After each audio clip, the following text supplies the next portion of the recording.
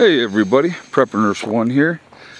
Alright, we're going to near disaster. Really near disaster. So let's see. I'm trying to think what day it was. Thursday.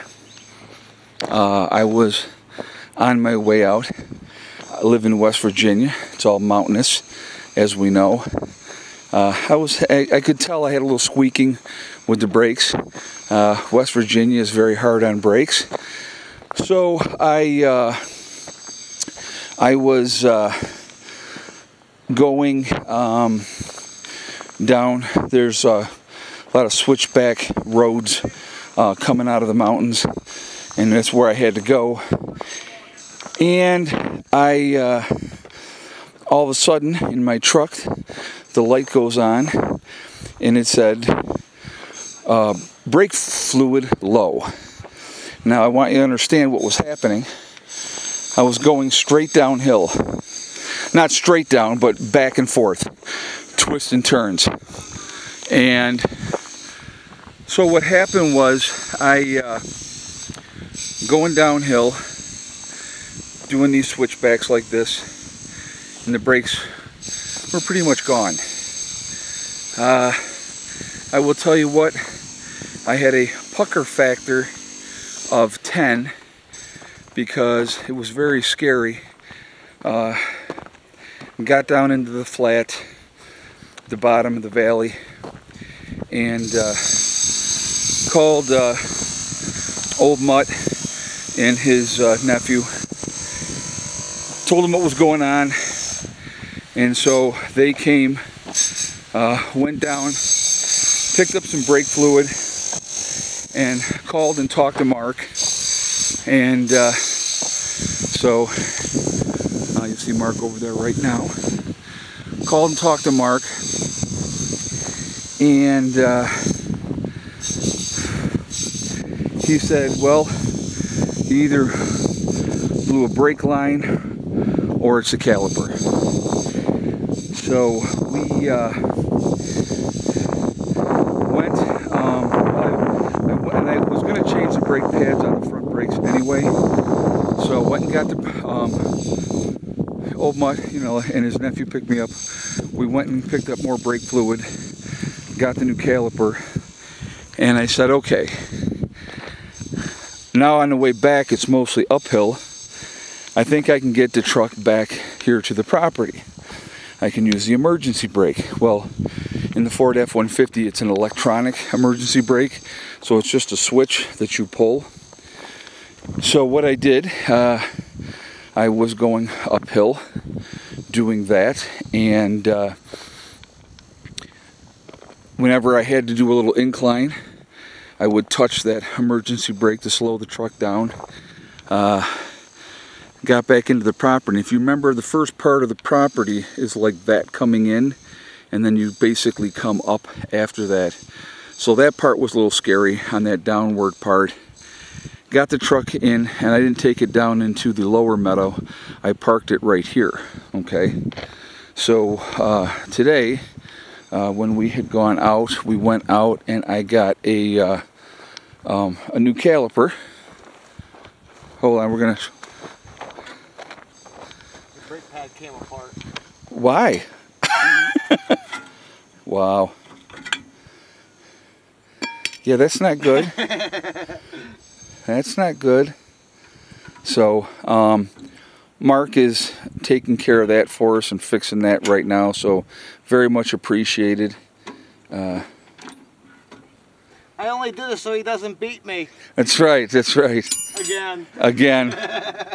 So, but, so that's what's going on there. Really scary. I'll tell you what, when you're going down a switchback road on the side of a mountain, where the left side of the mountain, basically if you go off that side, it's, a couple 100-foot drop. That is very, very scary with no brakes. I can tell you that right now. Sometimes it's scary with brakes. right. So anyway, that, so we got the truck back here. They followed behind me just in case there was any issues, and so we got the truck here. And the brakes, like I said, the regular brakes were not working at all. Not at all. Basically, I'd touch the brakes and I'd go all the way to the floor. So, yeah. When the pad came apart, hyper extended the caliper and just pushing the fluid out. Was the caliper okay, or? No, not now. Okay. Right, well. So, yeah, because I got to actually take that other caliper back because the core charge, Yeah. it was like $76 just for the core charge. So I'm definitely, when you put the new old caliper in there, I'm going to be taking it back to them so that I can get that money back. But yeah, I'll tell you what, guys, really, really scary situation.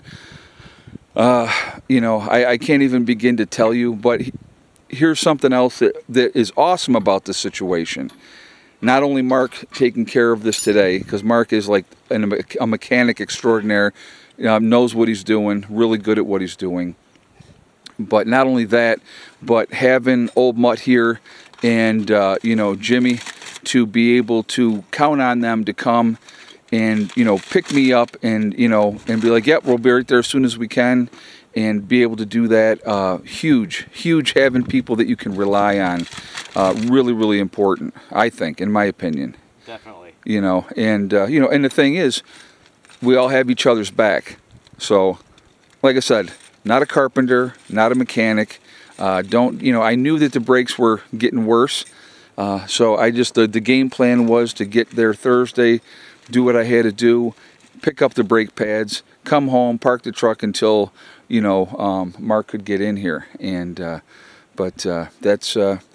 so that's where we're at with that one. Like I said, very, very scary situation, but we got through it. We got the truck back here in one piece, and you know, and Mark's fixing that right now. How long do you think it'll take you all together to?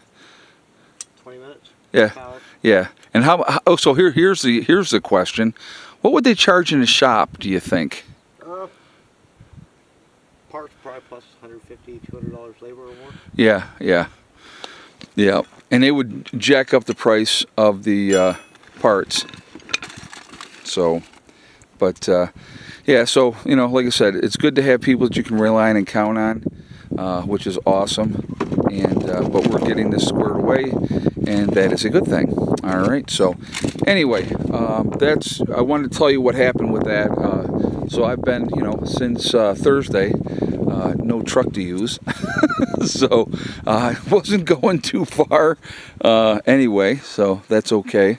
But so that's where we're at. So anyway, guys, quick video to explain this, to let you know what happened, and we will go from there. But it happens to everybody. It does. Well, again, like in West Virginia is hard on brakes. So, you know, because you're stopping and starting so much, and you're utilizing that, it's you know, it's kind of a rough situation. So, and like you said about people not realizing on video how steep that hill is. Right. All the hills around here are that steep. Right. And even being down here, when I leave, I forget how steep they are until the next time I come back. Right. Yeah, it's definitely, well, when you go down to the one town, and I won't say the name of the town, there's an 8% grade. So, you know, and that's all switch, and just that part, thank goodness I wasn't on that part.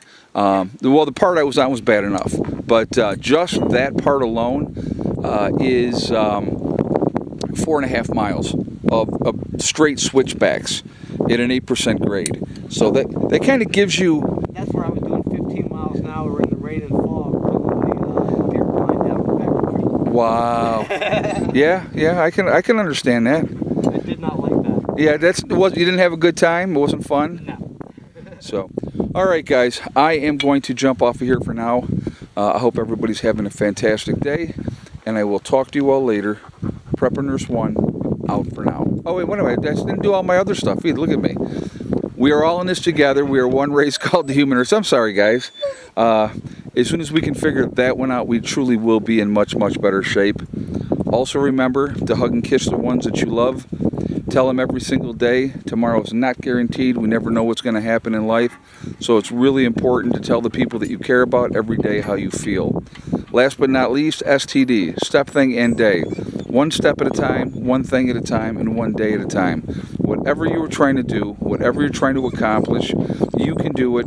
The only one that's going to stop you from achieving your goal, hey, enough. The only one going to stop you from achieving your goals is you. That's it, nobody else. Stay positive, stay away from the negativity, and you're going to be just fine. I will talk to you all later. Preppreneurs 1, out for now.